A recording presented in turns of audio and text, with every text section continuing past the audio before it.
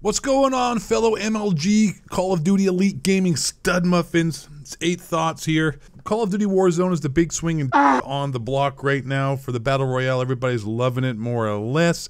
I've made a couple videos on it. First video was I really like this game.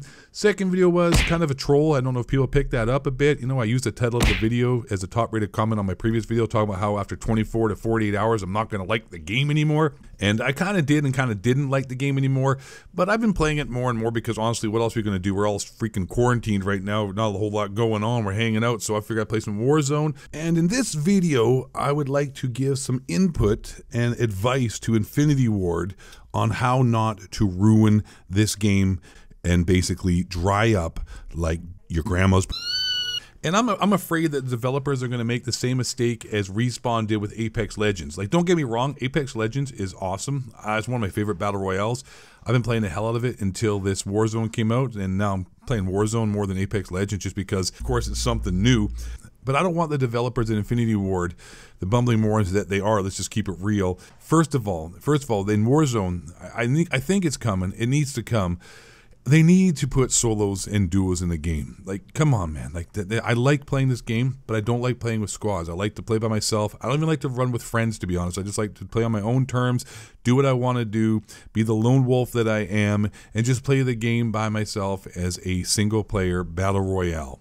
I'm enjoying it, but they need to put solos in it and not make the same mistakes that the dummies over at Respawn have sort of done with Apex Legends. Like, I know Apex Legends is even more so of a game that really is predicated upon teamwork with the heroes and stuff, so I can kind of see the argument for that, but Warzone is just a military game. There's nothing really in it that would dictate that it needs to be a squad up kind of game. Like, it's a solo experience for sure. Easy to do. Let's rock out. Stop dragging your feet and make it a solo squads, okay? The other things they need to do in this game to make it better, and hopefully it doesn't die, because it has potential. I'm going to keep it real here. It really does have a lot of potential. It's free to play is the biggest one, and that is so easy for everyone to get into then. It's free, so why not? It's free real estate.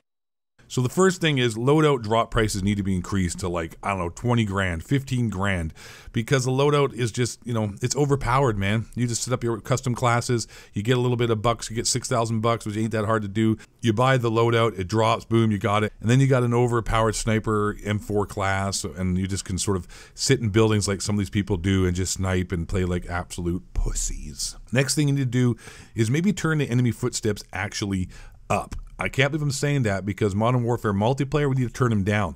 But in the actual Battle Royale of Warzone, they need to turn them up a bit. You can't hear jack. And you know what, that's a double-edged sword because they go up too loud. Then it just, you know, allows for people to sit in a room and camp. So I kind of feel that. I kind of don't feel that. I mean, I might even take that from the list. I might just scratch that out. Let's not even put that in the game because, you know, the footsteps are definitely like, you know, a trigger point for me when it comes to the multiplayer, and not having to hear, you know, raging elephants running across the ground in the Warzone is kind of good and bad, but maybe just a little bit, you know what I'm saying? Another thing too, what they need to do is give credit to the person who downs the player. Like, if you down the player and someone comes along and just comes and, you know, swipes your kill, they get credit for it. Not that it's a big deal, but like it kind of is just takes away from the, you know, experience of fun. Like, if you down the guy and someone finishes him off, I can't believe like it's 2020, they made a battle royale and the idiots in Infinity Ward give credit to the dude who just comes up and kills a guy dragging his ass across the ground like he's a dog with worms. It's like the dude goes into last chance. Fuck you, last stand! And the dude just comes up and no skill required, gets the kill. Not cool, not cool.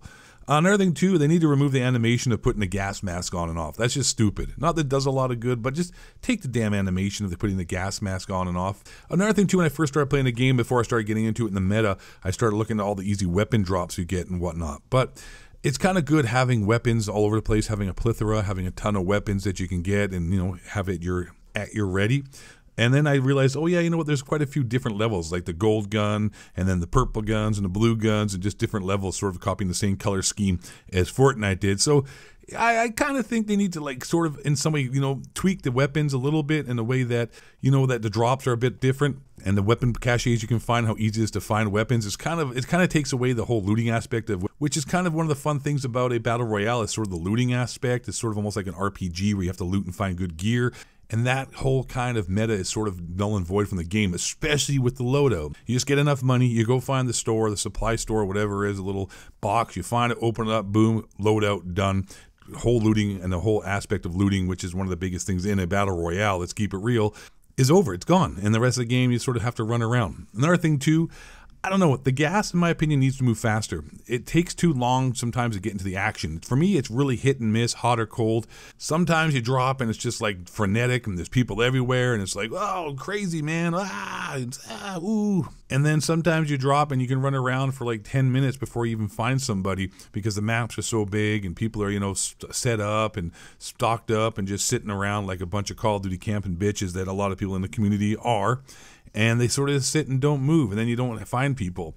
So they need to somehow find a happy-go-lucky medium between, you know, the size of the map and how fast the gas drops in and how quickly the game collapses. Because when it comes close to the end game, then the hype kicks in, and then it's like, oh my God, it's like Armageddon out there, and it's just people everywhere for the most part. So the slow part between sometimes the beginning and the end, they need to somehow fix it up to find a more evenly spaced out action of you know, play and gameplay. But overall, man, honestly, if I can keep it real with you guys, it's not that bad. Right now, I give it a 7 out of 10 if I'm going to rank it. It has some things that need to be fixed. It's kind of a diamond in the rough. It needs to be polished. You need to stick it up Joe Cesut's butthole and let that stuff sit for a bit and get so tight and wound up his little tight buttocks.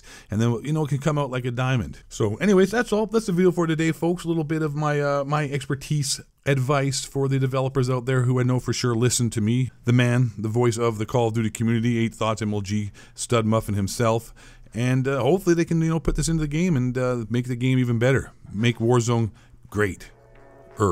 Yeah, all right. Anyways, thanks for watching, guys. Hope you enjoyed the video. My name's 8 Thoughts. Appreciate you dudes always. And last but not least, and most importantly, y'all stay black. Question authority went to honk cracker. Reptilian shapeshifters, bring it down. All right, peace out.